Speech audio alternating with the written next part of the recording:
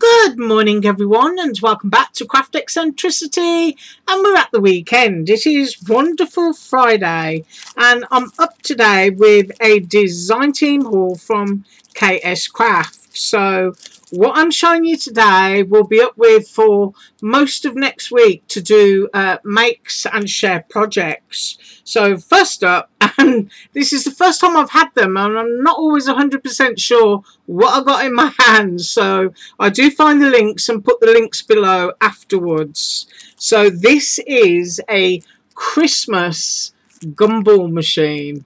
Isn't that awesome? There's a little car, there's a tiny little house, and I think that's a gift. But I'm going to make that one up for Monday, so we'll get to see what that one looks like. But I think that's a Nicole design, looking at that little house, because that little house I'm pretty sure I've got in various sizes that went with different Christmas things that Nicole has done. So it's nice to have a little tiny one. So fabulous one there, and we'll do that on Monday. And we've got some Halloween in, and we've got the word yikes. I've got a cobweb, and I've got a rest in peace and a boo. We've got some drips and some hands, potion bottles and candy corn. So that's another thing to make next week.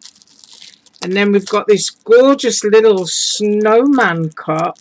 I think it's a snowman. I can see a woolly hat here and lots of marshmallows, and that is a shaker. We have what looks to be another cup. This one has got a piece that will make it 3D, so you can have a three-dimensional shaker, and that should stand up because it'll be, you know, like a cup box. So that's another one to make. Lots of coffee beans that come with that one, so that's really cute. We are at autumn, and we've got pumpkins and leaves, sunflowers, and the word fall. So, you know, you could decorate your cup up for autumn if you want to, or you could have a Halloweeny cup. We've got borders here of spiders, zombie hands, and bones.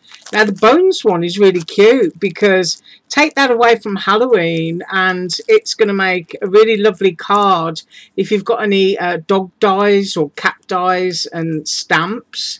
So that's something that can be used outside of Halloween. And of course the hands, even though they're supposed to be spooky hands, they could be celebratory hands. You know, you could have balloons coming out of them, or they could each be holding a tiny little cupcake for a birthday. But of course spiders, you can't avoid the spiders for Halloween. I don't know what other situation I would use spiders in. So we're going to say that's Halloween, but you could certainly be using those on other projects. It could even be, you know, hands giving a round of applause for somebody who's just graduated. So those two can be used other seasons, but I would suggest spiders for Halloween. Right, and next up, this is a great size. This is, I'm going to have to flip it over. It's a lovely gift, once again, Christmas or birthdays, and I'm pretty sure this one's a shaker, and it's got that bow on the top. So that is going to be a gift for all seasons. And then we've got the skinny tall one, which has got the chevron pattern. So that's another cute one. It's got another piece with it again. So, you know, paired together, you've got two shaker gifts. And then we've got more. Now, these can be used for autumn. So you can do autumnal trees, or you can have, you know, spooky skeleton type trees. You've got your witchy boots and your bits to trim. And you've also got a rickety fence. So the fence can go with the trees, and it can be an autumn theme, or you can use them all together as Halloween. But I do like that fence. That would look nice with loads of hills and a windy river. So, you know, the fence can be reimagined. So that's another cute set. And then we get to spooky bows, and I've got two sizes of bows.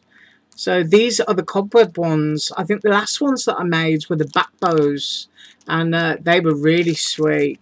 So these are lovely. These are fabulous, cut in felt.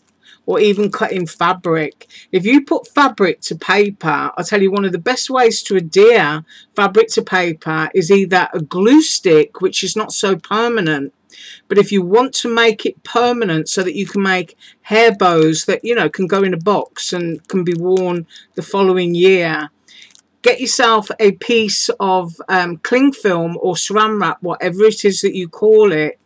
Put that down on top of a sheet of paper, put your fabric down or your felt, and then use a piece of parchment paper, baking sheet or something, and then go over it with a hot iron, and the saran wrap will fuse to the fabric and the paper, and once you've done that, they're inseparable. It's also a good way to make book covers, actually. So there's another thing for you for this Friday. So there we've got two gorgeous spooky bows. Right, next up we have shaking it about what looks to be a deer. Now I believe that these are different characters, so I'm going to make this up for Monday. I think this is a deer, a penguin, and might even be a snowman in there. I am not quite sure, so we'll do this one on Monday and find out. But as I say, the link will be below. You'll be able to click the link and go and see. And then we've got lots of words, and you know what I'm like, reading back to front, and every time I get words I go and do it, and I should. And I'll start putting a mirror on the table, but I think that says haunting. No, I'm not going to guess it.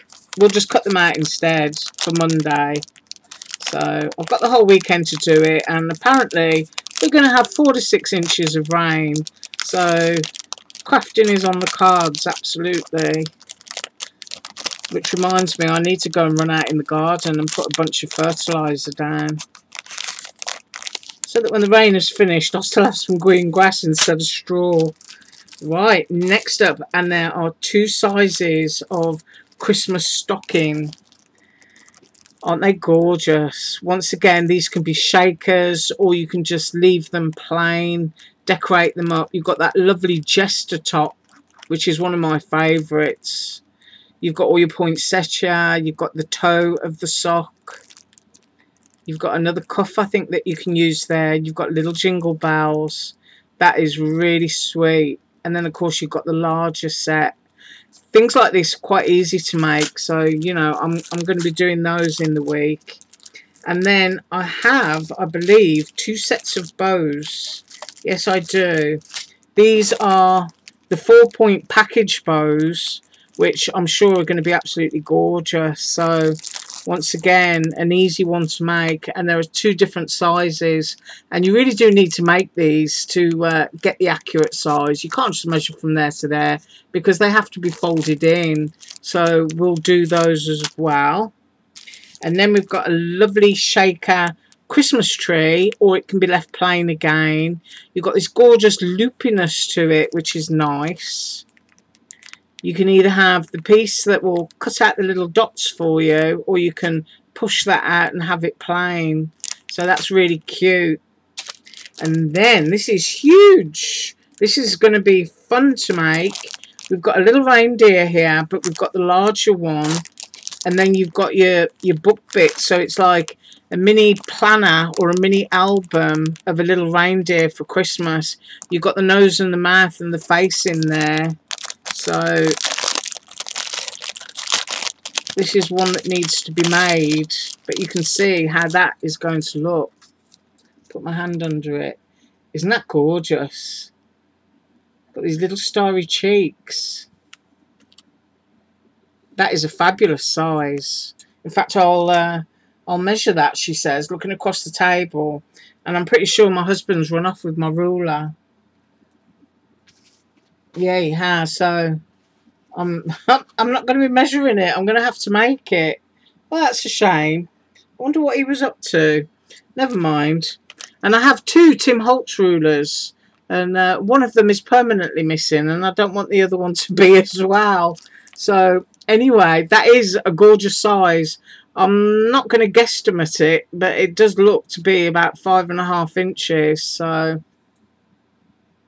we'll get an accurate measurement in the week. But that's just really sweet. That's a really lovely one. And then, last but not least, we have what looks to be a pocket that is stitched. It's notched out. It's got a layering piece. You've got this lovely masquerade mask. And then you've got dice, or dies, whatever you like to call them. And then we've got a spoon here. So let's open this and have a look. This looks like it's going to make a fold-out book or something. Okay. Right, so that piece to me looks like a pocket. We've got a layering piece, and as I said, we've got the dice. And then we've got another piece that looks like it folds up into... Ah, I can see it now. It's a fold-up little box. Yeah. Here's the ties, you know, the policy envelopes that you get and you wrap your thread around. So that will make a holder that will hold all of these pockets. So that's another one that needs to be made. Right, that is what I have got for you today. And as I said, anything that confuses you, because I'm quite good at confusing people, will be linked below so that you can go and see exactly what they look like on KSCRAFT's website. Have an absolutely awesome weekend, and I will be up on Monday. As usual, all links below. Bye.